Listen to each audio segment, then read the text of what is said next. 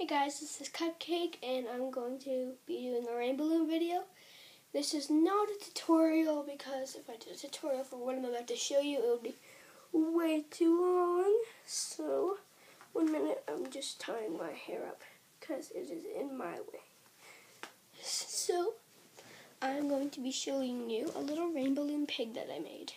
It doesn't look too much like a pig. Cookie Monster said it more looks like a dog. So this is my rainbow loom pig that I made. I didn't use a video. I didn't watch a tutorial to how to do it.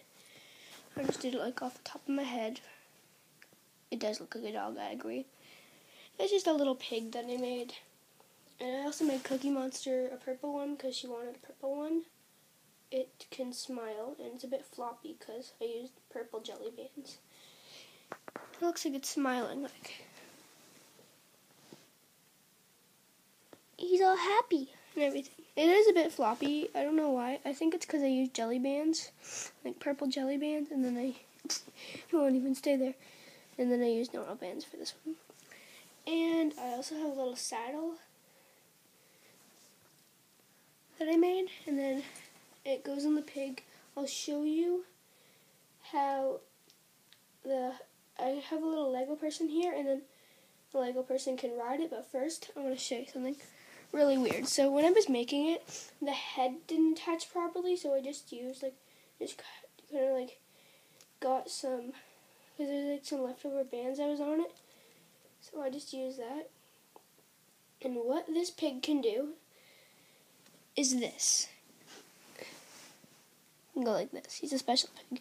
It's because all these bands that are holding the head on actually hold together the body, and then I just use these bands to attach the head. So, So yeah, that's the really weird / funny thing about my pig. And also Cookie Monsters does it too, like the purple one. Because that's just how they're made. It's so weird. I don't know why. It's just funny because when I made it, I was like, no! I was like, oh, I can fix this. So, yeah. Then let me just reattach it. There we go.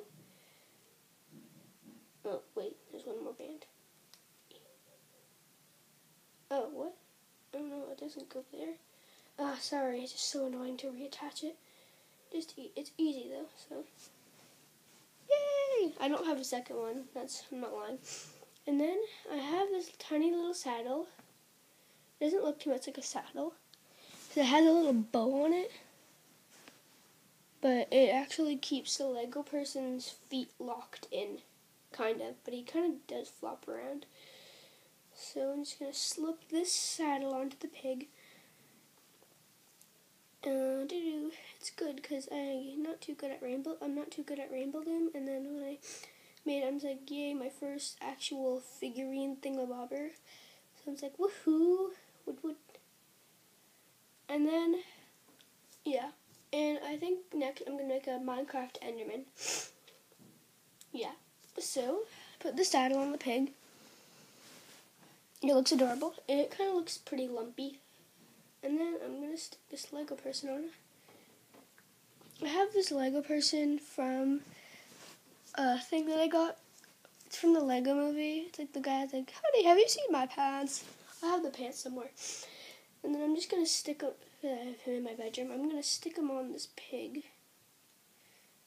Oh, it looks so funny. I tried it, and he's like, oh my god, it's a man riding a pig.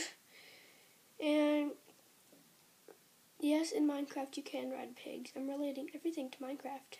Woohoo. I was supposed to make it a Minecraft pig, but then when I looped the head, I placed all the bands kind of blocky. And then when I loop it, it turned out like a block as much as I thought it would.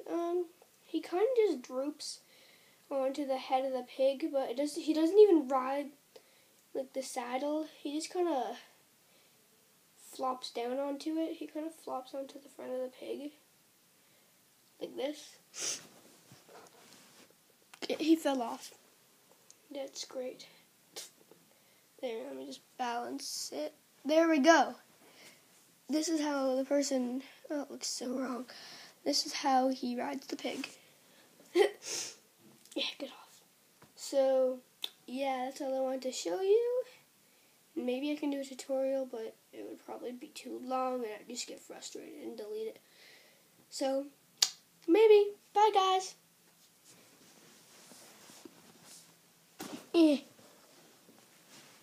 Piggies. Oink, oink.